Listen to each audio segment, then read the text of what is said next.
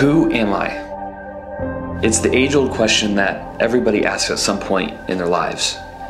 Why is it that we find so much conflict within our own identity for who we are and who we want to be? The reality is that while many of us may give lip service to a certain identity or a role that we want to play in this life, most of us haven't internalized it or become self-aware enough to recognize if it's true or not. Some of us just buy into the lies of who other people say that we are.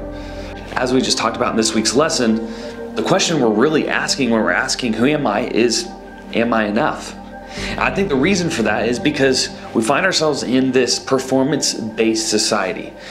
Think about your life, whether it's at home with your parents, or on the field with your coach, or your teammates, or in the musical, or in the band room, wherever it is.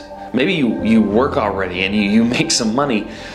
Wherever you are, your value seems to be tied to what you're capable of, if you are enough.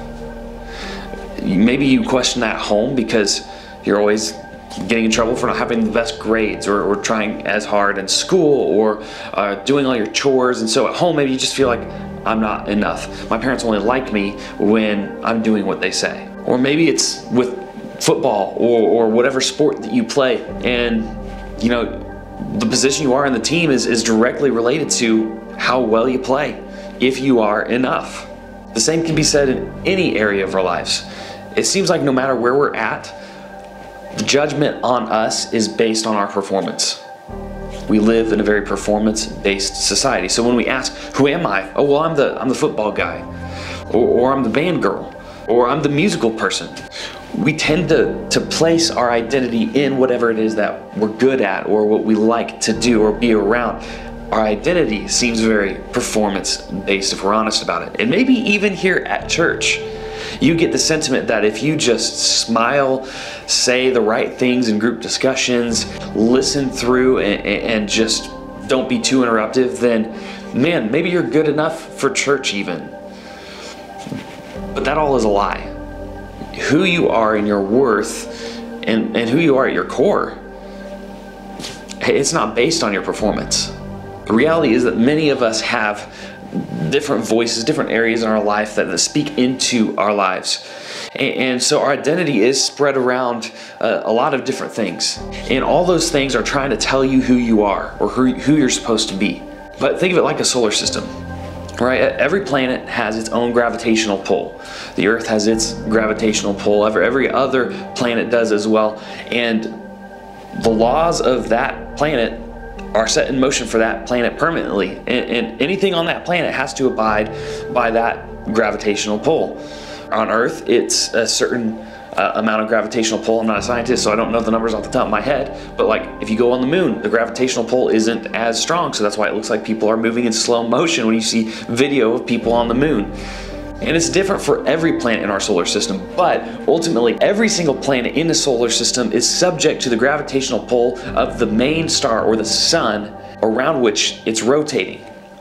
In other words, while there might be their own gravitational pull on each planet, that pull in itself is obedient to the pull of the sun. So many of us, when we try to come up with our core identity or who we are, who we're supposed to be, everything else starts to revolve and rotate around that. And so if your identity is performance-based and maybe soccer is the biggest thing for you, then that will be your sun. And depending on how you perform around that subject, seems to determine what you're worth and determine your identity. But I'm here to tell you today that who you are is not performance-based. And the big mistake most of us make when it comes to this question of who am I is we are trying to put our value and worth in things that ultimately don't define us. The real question is, what ultimate identity core is the sun in your life that everything else has to revolve around? And I'm here to tell you today that if it's Jesus, then He's already defined who you are through His Son. Through His death on that cross and His blood that was shed, you're able to look at Him and claim Him as your Savior. And you know what? He gives you a new identity. You are new, and who you are is not based on whether or not you're enough. Because the reality is, on your own, you can never be enough. There will always be somebody better in your sport. There will always be somebody better in whatever area that you're involved in. But with God, there is no enough. You meet the standards by accepting Jesus as your Lord and Savior. And then the crazy thing about that is, and I've experienced this in my own life, if you talk to your small group leaders, they can vouch for the same thing. When we surrender all the other areas of our life that are trying to tell you who you are and stake a claim on your identity, then all of a sudden, all that really matters is what God says. So when you don't measure up in sports, when you don't measure up in the play, when you don't measure up in school, guess what? You still measure up in God's eyes. Your identity hasn't changed. You might find other places to spend your time with. You might redirect yourself towards other things, and sometimes that's God Himself pulling you around a new source of gravity. And that's okay. But who you are and whether or not you are enough will never be in question, because you are a child of the King, and nothing else can tell you who you are.